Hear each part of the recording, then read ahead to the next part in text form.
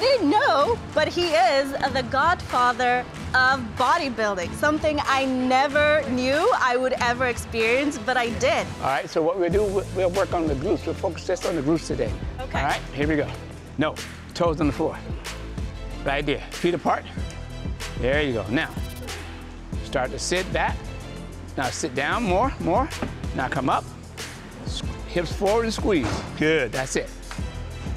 Down, come up, pull butt in, squeeze, good. Come on.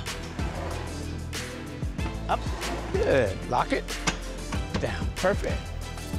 Lean across, curl the leg, squeeze. Now, this is a conventional way of doing this. I like to add something, a little twist to it by what? Now, what I would do is prop your body up straight, higher. Now, squeeze your glute and curl. Here we go. It's all about positioning the body. What I tried to do is have her sit up straight, squeeze the hips into the pad, and then curl the leg.